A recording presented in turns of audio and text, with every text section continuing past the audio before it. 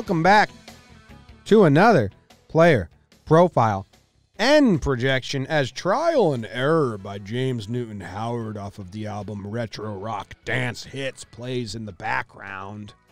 I never knew the official name to this song. I just knew it was from Major League, the movie. Major League Song is the official name. Major League Song. Yeah, his official name is Trial and Error. That's what I have to Google when I... Well, it's a random song we brought up. We don't... It's definitely not from Major League. Yeah. So... I gotta say, we've recorded, I don't know, we're about to record 60 of these mini episodes, and everyone starts and ends with that song, and we listen to it live, then we listen to it on all the preview ups. I still love that song. Yeah, it's a strong song. It's really, really good. The intro, once it starts getting into the hooting and hollering. Oh, yeah, you gotta cut it out. Instant cut. There's a lot of dogs barking and stuff. Yeah. Woof, woof. That's what they sound like. It was a good bark by you. Thank you. Impressed. My dad is a really good fake barker. Could see that. He, can fake kids out. This kind of was like his life for 10 years. Yeah, just fake barking. He would call. My dad, can I share a weird story first? Have we said the player yet? They know because it's in the title of the show. Right. Yeah, it's Gio Urshela. Okay. Gio would like this story.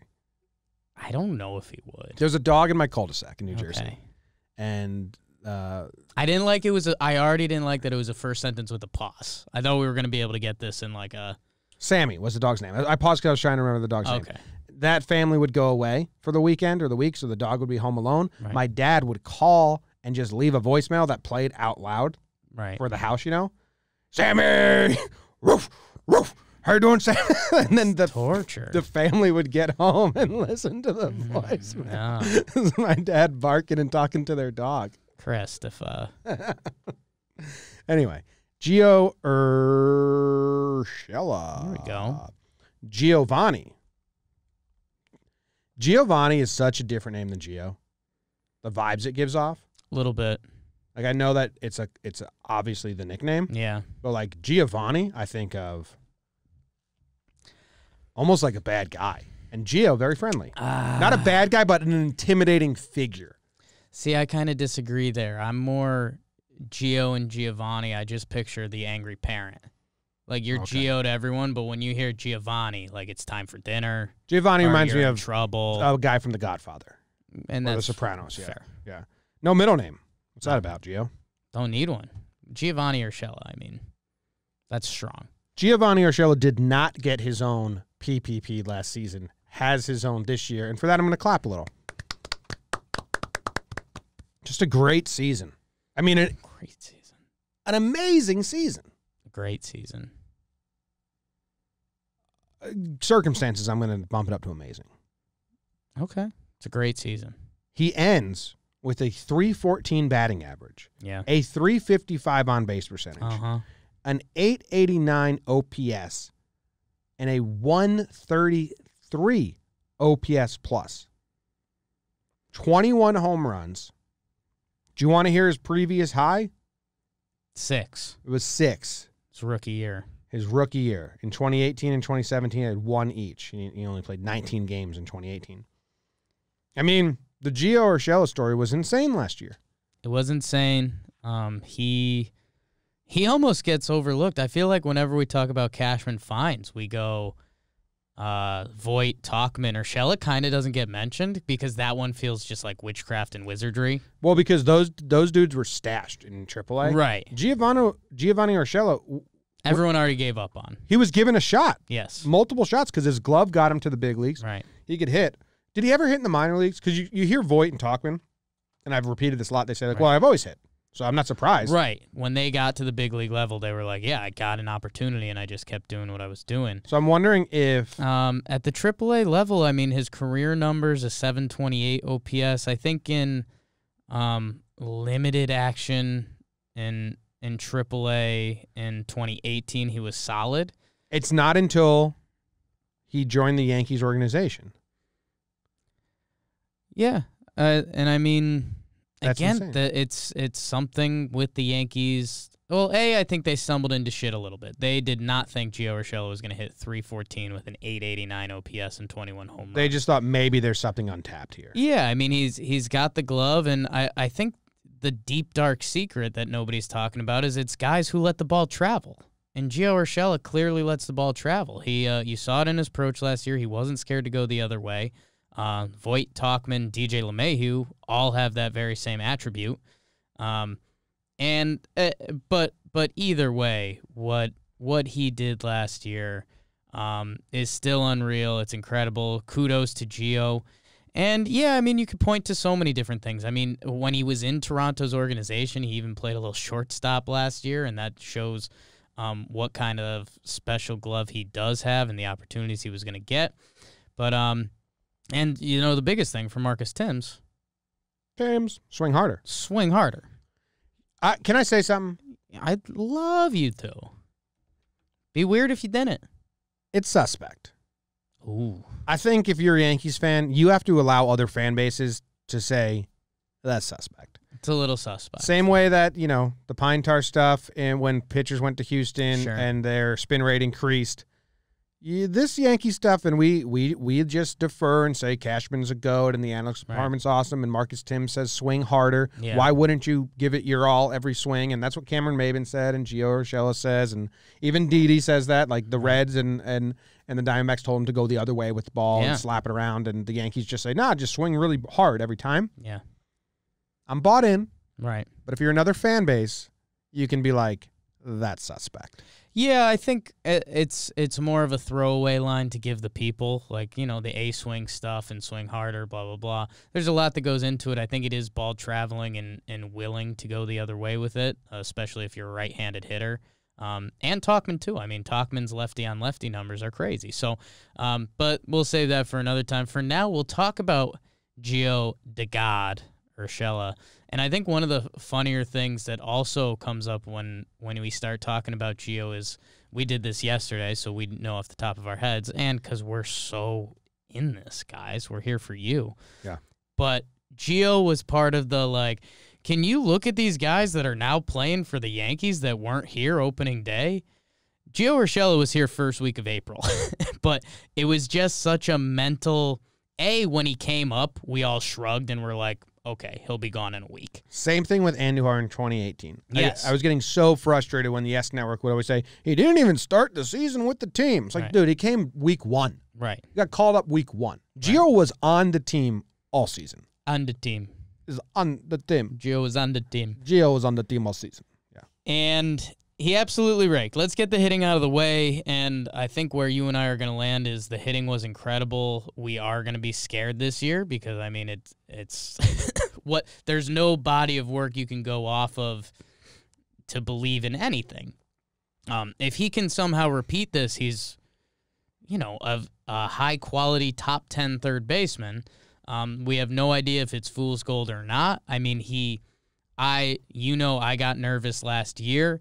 It was the first time he dipped under a 300 batting average, and I was like, oh, man, like if Gio has a bad month and a half to end the year, you know, he ends up hitting 281, and that just feels a lot different than hitting 300. Mm-hmm. He turned the switch back on. Yeah. He lands at 314. Can I tell you something? It's ridiculous. Can I tell you something a little creepy? I like Gio Urshela. Okay. I think if I was a girl, it's Libras, I would have a crush on him. Yeah, 10-11. He's cute. It's 10-11. And his baseball picture is bullshit. His main baseball picture. Reference? I don't know what this one is. Yeah, that's not the Gio Urshela that I have a crush on. Yeah, he looks a little froggy there. Looks a little shook. He looks a little more Jake than Gio there. Yes. Yeah. Yeah. Hands down. And he's a live action guy. You got to see him moving. We met him at CC's event. Yep. And I think my opening question was like, how's it feel to be the best ever? Yeah. And he laughed and was like, what? Yeah. And I was like, you're having a good season. How's it feel? Blah, blah, blah. Anyway, his vibe that he was putting off ate it up. So that is blinding me by bias. Right. That I think he's going to be I think it's just going to continue, man. Yeah, and we should all come in with tapered expectations. I agree with that. If Gio Urshela hits 280 with 20 homers over a full season next year, like, that's good. Oh, yeah, he does not need to put up the same number. Look at this guy. I mean, come on. That's an easy guy He's got a nice smile. That's the problem. He's not smiling in this. Yeah, he's got an easy guy to root He's got for. a friendly smile. If I had a daughter He's got a kind I'd want smile. her to date Gio Urshela. Okay. If I had a daughter, also a good poem by Sarah Kay. It's called If I Have a Daughter. So just go listen to that. Sarah Kay, If I Should Have a Daughter. Scott Van Pelt, Kobe, all of it. He's an October 11th guy, like myself, third baseman, cute, like you said. Cute, not hot. Cute, not hot. Yeah, that's what me and Gio have going on. Soccer? No. Soccer goalie? Soccer goalie. Yeah. Again, parallel. I think you're never cute. You're sometimes hot. Ooh, that's interesting. I think I'm constantly cute. I'm occasionally sexy. I'm never hot. Okay, I'll give it to you. My sex appeal. Well, I'm not giving you constantly. I'm not giving you constantly cute. Okay. Well, we just did. Let's get mean. I don't want to. I know. I tried to trick you into that one. The defense. Yeah. If you're an analytics person, we're probably going to be mean to you in the next couple minutes. That's why I wanted to do a nice let's be mean. I'm not going to be mean. If you think Gio's a bad third baseman or even an average third baseman, you're a fool. It's not even analytics people because we like analytics. Love analytics. I think they're great for the game. Yep. And I advise get into analytics. I advise everyone to check them out and learn what they mean and do with them what you want to do. What I don't like... Carve out a little you time, light some candles, get into analytics, see what you like. It's more of the people that are 100% anti-analytics and the people that are 100% for. Right. They're the same person. What's that saying about the horseshoe? Effect. Yeah, the horseshoe effect. The two ends of the horseshoe are closer than the people in the middle. Because here's my issue. You tell an analytics guy, like, Gio's good at third base, and they're like, actually, his numbers say he's not that good. And it's like, what do you mean? They're like, well, you guys think he's like top tier. No, I don't. No one's saying he's top 5 Gold Glove third baseman. He is an above average. Right, he's the tier below those guys. Yes. I mean, there's two crazy special guys in baseball right now, Arenado and Matt Chapman, who are on another level. Yeah. There's a tier below that over a full season it'll be interesting to see if Gio can approach that.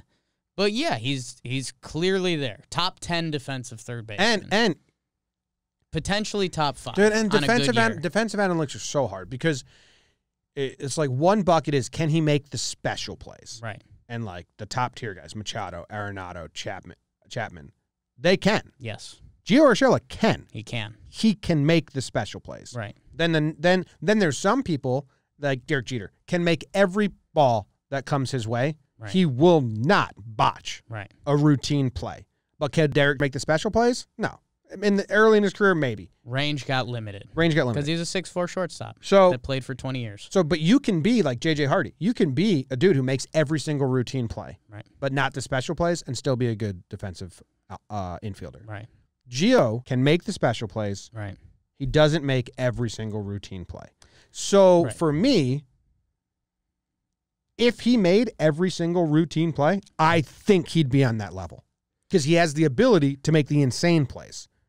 What he struggles with is consistency with the routine. Yeah, I think it's still the best Gio Urshela is still going to be below Arenado and Chapman. I think those guys are gods. Yeah, they're special in the realm of baseball history. Gio Urshela, yes, and that's where Gio Urshela played 132 games last year. In his career leading up to that, I think he played 100, a little over a full season, over 3 years.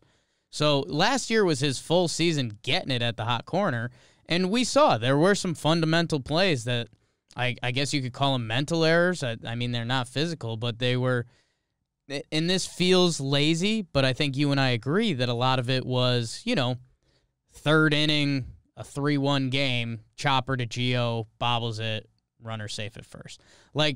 And hey, again, this is where analytics people and us are going to get into a fight because, you can't time an error, but when Gio needed to make a play, he made a play. And he also made the special ones too. So there's no reason you should believe he's an average third baseman. There's no reason you should even be close to worried about him at third base. It's just going to be interesting to see if he, just does what he did last year. That's who Gio is. He's going to make the special plays, and he's going to make a couple errors.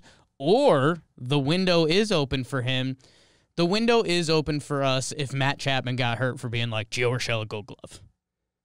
It's a stacked position, and especially in the AL. Chapman's really good, and that Bregman guy too. I mean, even Devers had a really good season last year. Yeah, Not for a defensively. fat guy, yeah. Not defensively. I changed my mindset to like all-star third Best baseman. Third baseman, yeah. It's a really hard league. It's a good position. There's a lot of good third basemen out there. I like that they're giving him. They're like, I mean, Handoar's only played a couple innings at third base, so like, and they said it's Gio Urshela's job, which is insane. They said it's Gio's to lose, or did they say about Voit?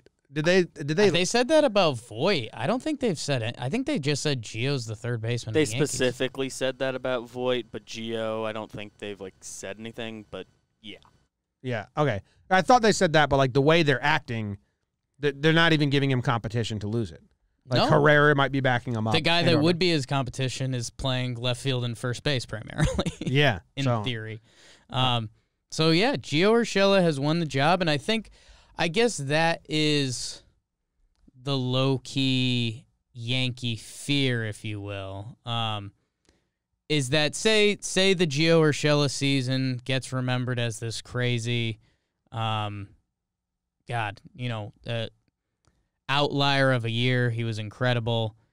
Right now, yeah, I mean, it would be switching back to Miguel Andujar if something happened, and I think if you and I saw the difference between Urshela and Andujar and like laughed and we're like, damn. It's rude to Andujar. It would almost there'd almost be a poetic thing if Urshela played a little bit and then they put Andujar at third and then everyone else was like, oh, yeah, we can't do this. I mean, that happened last year when Andujar came back, and then he like threw the double play into right field. So he does. The Boone quote on Gio Urshela was February 14th. The bathtub one? No, not the bathtub one. We'll get there. But he said, "Well, I think in some degree we're always in competition. We feel like Gio has shown himself to be our third baseman, and what he's able to do on both sides of the ball. He's also got to continue to go out there, earn those regular at bats, because we feel like obviously." We have a lot of capable people that when guys fall off a little bit, there's going to be a fight for playing time. So, Gio Urshela is the starter. Here's some bullshit for you, though. Yeah, it's true. And then he said he plays third base like slipping into a warm bathtub. Yeah, and then Yankees Twitter used it same day. That was Yankees Twitter has upped their game this year. They were good last year, too. But they've upped it. Like, they would have waited like a week and then been like... We know the guy who runs it now. Right. Good job, guy. I think he's a listener of the show. Yeah. They all are, baby. Yeah, good call. Wow. Always patting that back. Yeah. That was a team pat, though. Oh, yeah. But don't pat my back too hard. Don't like that. Yeah. Bad time for your back. Yeah, sensitive back. Jake. Yes. How many different spots in the batting order did Gio appear last season? 5 seconds on the clock. 5. 6. 4. 3 through 9. Is it 5? He never batted 9th. Really? Yeah. Damn. And he never batted first. 2 through 8. 2 through 8. Wow. Yeah. I was going to say I thought there was a 2-hole Gio Urshela game, but my brain didn't want me to believe There was one game where Gio was 2-hole. Was it just once? Yeah, once. Monday, September. No. August 12th. October. Oh, my God. Gardner, Gio, Didi, Gary. Jeez. Yeah, it's a weird year. No LeMahieu. It's a weird year. Yeah. Valero. Oh, Jesus, dude. Yeah. Gardner or Urshela or something? Yes, doubleheader. Good job. That was awesome by you. Because that lineup is fucking funky. Gardner. When you said Breivik, I had to pull the plug. Well, Breivik batted 9th, but he batted 9th both games of the doubleheader. I think that was Brainless Breivik day. Could have been. I think that was. Ford batted 8th. So anyway, he had 9 games in the 3-hole, 9 in the 4-hole, 9 in the 5-hole, 20 in the 6th, 33 in the 7th, 28 in the 8th. Now, if we're healthy, I love him in that 7-8. Can I say something kind of dumb, but I think people will like. I don't think you'll you can even agree. Yeah, I don't think you can control that. I think you'll agree with. Yeah, it's kind of that's kind of what this show is. Thank you. Thank you. Gio Urshela kind of works anywhere in this lineup because he gives you a different kind of at bat. Yeah. Again, like even if he doesn't hit 314, which again, don't get your hopes up for that. Maybe he will, and that's awesome. But even a 280 Gio Urshela, he gives you some tough at bats. Like there is the power threat, yet at the same time, it's just a different look. Like a slider away is a tough pitch for everyone to hit, but we got into that Stanton, Gary Judge area last year where it's just like, hey, if a pitcher makes those pitches every at-bat, they're out because they try to hit low and away pitches for home runs, and a good slider will get them out. Gio Urshela gives you a tough at-bat. He was in the batting title race for a while, and his approach just looks solid that if you make a mistake, I mean, when he started hitting the home runs to deep left center and center field, it was like, who is this guy? So, yeah, I'm almost fine with Gio anywhere in the lineup. Can I give you some of his splits? Yes. Because I think it speaks to what you're saying right now. Yes. The type of hitter he is. Split me. Daddy. Versus right-handed pitchers last season. 895 OPS. Yep. Left-handers, 876. Same shit, Split right? proof. Home and away. 873 at home. 902 OPS on the road. Sure. Okay, even a little deeper. We'll do expected batting average. Yes. And I could do batting average. I could do whatever. But I'll shout out the analytic people. We'll do expected batting average, or even if you want to do WOBA. Fastballs.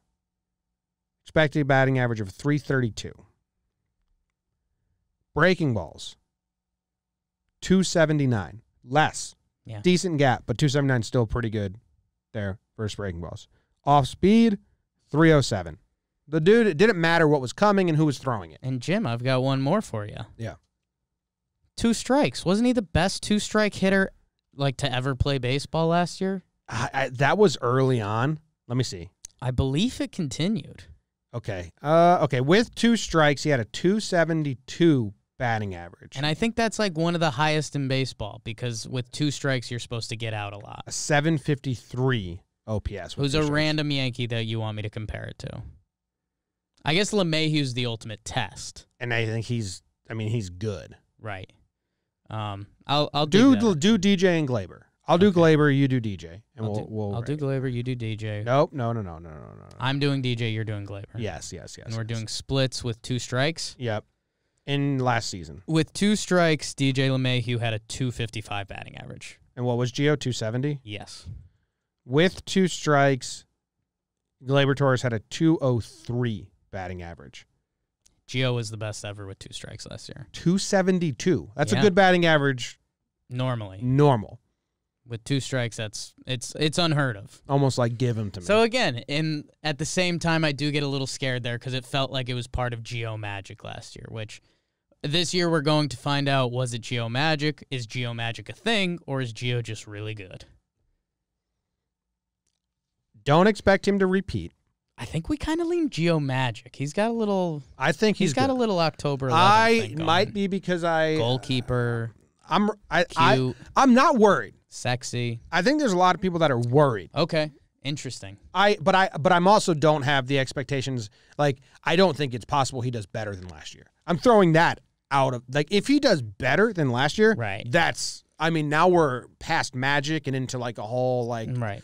universe, a parallel universe I don't like. I'm almost spooked. I don't enjoy that. Yeah. But even if he does a tiny bit less or a good chunk less, still can be very, very good for this team. And I think as a 7-8 hole hitter. And I think that is what gets funky because a 250 Gio Urshela, who plays his defense at third base, is still a quality 3-WAR baseball player or some ish like that. Yeah. His defense will help. And right now the analytics crew might get mad at that. It's a defense. It's a 0 WAR last year. Do you see his projections, his baseball reference projections? I have not, Jim. All right, this would be the last thing. Good test. Good test. Baseball reference with 72% reliability. Oh my God. Is projecting Gio to have 407 at-bats, .283 batting average, .331 on base percentage, .808 OPS. We sign up for that tomorrow, right? I mean, that's less than last year, but still very good. And you add the defense. I mean, if Gio Urshela is an 800-plus OPS player, there's no questions asked. He's the everyday third baseman. I mean, yeah. Yes, easily. What's 443 divided by 4? So they have him playing 110 games. Right. And again, I mean, the projections, they're going off some weird stuff with Gio, but no, if he's an 800-plus OPS player, there's no question marks at all. No, it's fantastic. Yeah. To have him as when I was trying to click the back button to get to Gio's baseball reference, and I thought I got back there because it was a main page, but it was DJ LeMahieu's, and it actually has him and DJ having similar years. It has DJ LeMahieu having an 809 OPS and hitting 350 on base, 297. Yeah, it's just a smidge better. Kind of funny. Sports are weird. Baseball. All right. That ends this show. Giovanni Urshela. Don't expect last year, but I think don't worry. That's my message. That's at least what I'm doing. You can do whatever you want. See you tomorrow. Only a couple more left.